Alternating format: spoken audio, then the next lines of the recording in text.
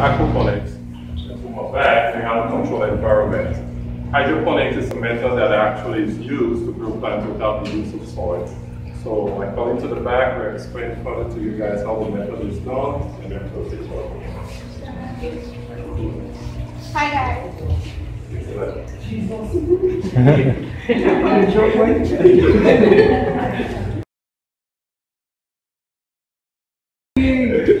Okay, so here we have the hydroponics system.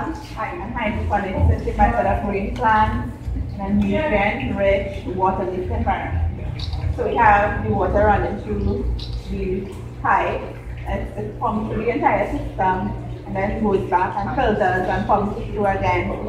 So that way it saves 80% more water because it's recycling the water than you would if you were planting it in soil.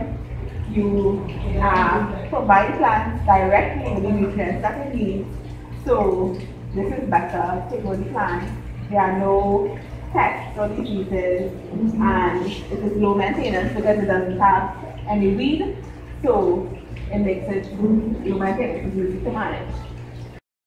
This system here, same hydroponics, but it's a vertical system and uses the drip method, where the water drips from the top to the bottom, collects to the bottom and pumps it up again.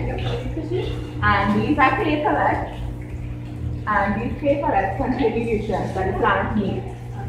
So, but these are more small herbs and garden vegetables and stuff like that. Over there, we have the same hydroponic system again, but plants can be grown on either side of the PVC frame, and you guys can see the roots. They are very long and they go down into the water and collect the nutrients that the plant needs to grow. We have no soil. So we have three varieties of lettuce. Going here, we have the butterhead lettuce, we have the Chinese lettuce, and we have the red lettuce. So these are the three varieties here. Of course, it could go anything else. It could go like pak choy, butterhead, Chinese, and red lettuce. So, you guys have any questions? What's the name of Trinidad? It has different varieties. But what them This is a combination of the hydroponics and aquaculture. So the fishes, when they produce the ammonia, it's filters into the small filter. So it goes from nitrates to nitrates, and then it supplies the plants with the nutrients, and they in turn filter the water, and it goes back to the fishes. So it's a cyclic flow of nutrients.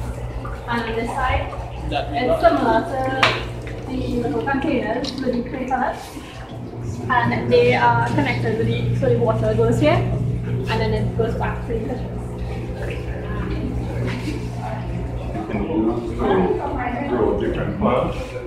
So the center of it is a tank, and in the tank you have a pump, and in the pump there's a mixture of nutrients that is pumped to supply each plant.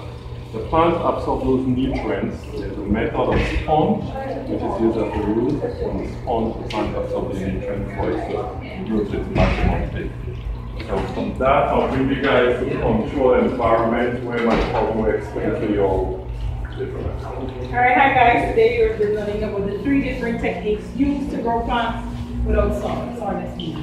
We have learned about hydroponics, we learned about aquaponics, and these two is usually done outside, right? Now we have the controlled environment, which is basically growing plants inside, and you know plants need light in order to grow. So on the display board, we have three different lightings that the different plants may need in order to grow. We have the T5, which is the white. We have the LED.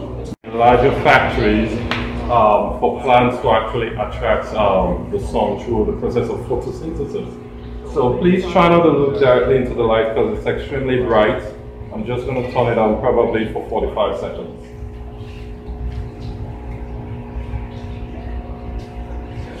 The plant will change as the voltage increases. So it starts off white, and it goes to the yellow green, then it reaches extreme yellow. Before we reach our extreme intense, just watch. So you see it gets brighter. Brighter.